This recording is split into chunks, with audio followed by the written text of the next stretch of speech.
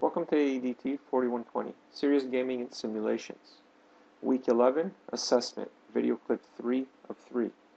I'm Professor Bill Kapralos, and over the next few minutes we'll continue our discussion on assessing the learning in serious games. However, prior to doing so, here's the list of analysis questions for this particular video clip. Number 1. What other factors can have an effect on learning within a serious game? Number 2. Can these other factors be measured, and if so, how? Number 3, what is in-game assessment? And finally, number 4, what are the benefits of in-game assessment?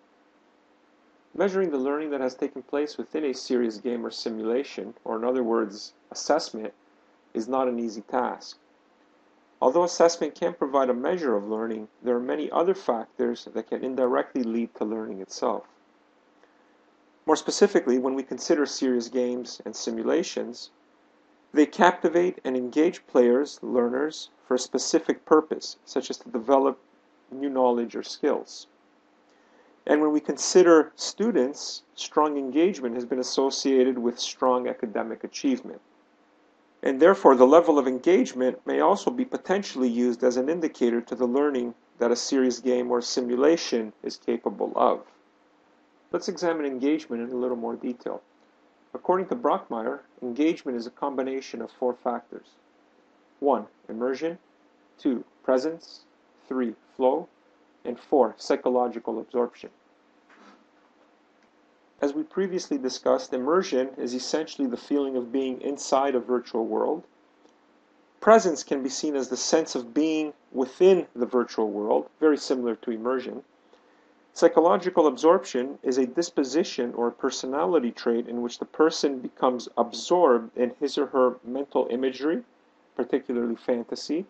And finally, flow itself is the mental state of operation in which a person performing an activity is fully immersed in a feeling of energized focus, full involvement, and enjoyment in the process of the activity itself. In essence, flow is characterized by a complete absorption in what one does. It was proposed by Mihai Csikszentmihalyi back in the early 90s and is widely referenced across a variety of fields, including gaming and virtual reality. According to Csikszentmihalyi, flow is a completely focused motivation. It is a single-minded immersion and represents perhaps the ultimate experience in harnessing the emotions in the surface of performing and learning. In flow, the emotions are not just contained and channeled, but positive, energized, and aligned with the task at hand. The hallmark of flow is the feeling of spontaneous joy, even rapture, while performing a task. And flow has been described as a deep focus on nothing but the activity itself, not even oneself or one's emotion. Various tools have been developed to provide a measure of engagement, including the Game Engagement Questionnaire, which was developed by Brockmeyer and his colleagues in 2009.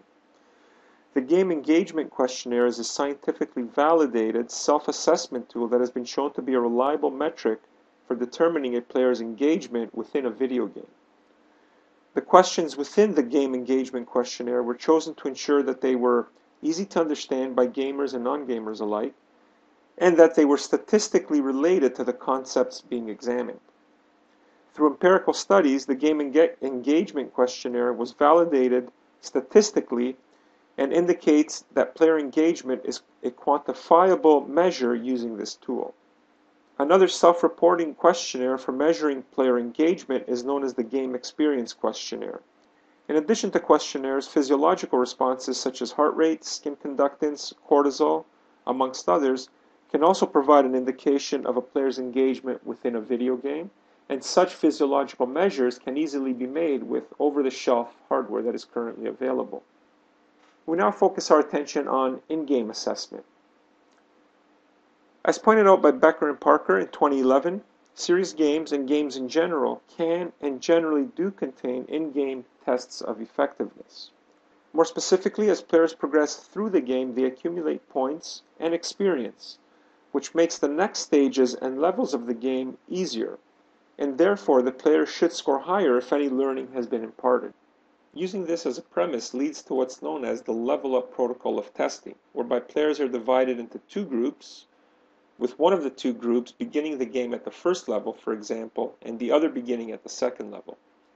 If the group that started at the first level does significantly better than the other group, this is attributed to a successful game that is capable of imparting the intended instructional material, at least with respect to the first level. Incorporating in-game assessments takes us away from the predominant classic form of assessment, comprised of questionnaires, questions and answers, etc., or in other words, the typical test, which does nothing more than test our memory rather than measure an understanding and/or creative use of the acquired knowledge. Albeit this can be very difficult to do.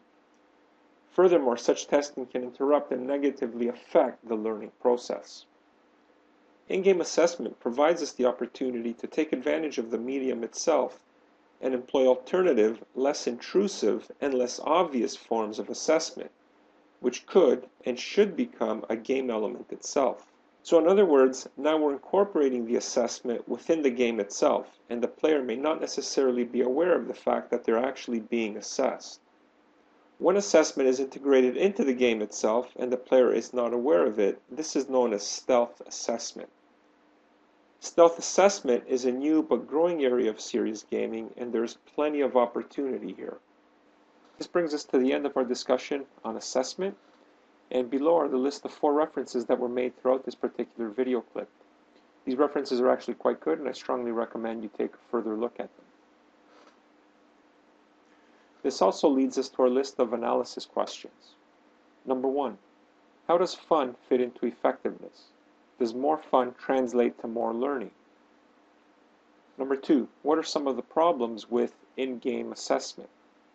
And finally, number 3. How would you go about incorporating stealth assessment within a serious game? In other words, describe the process for developing stealth assessment. This is the end of this particular video clip. Thank you.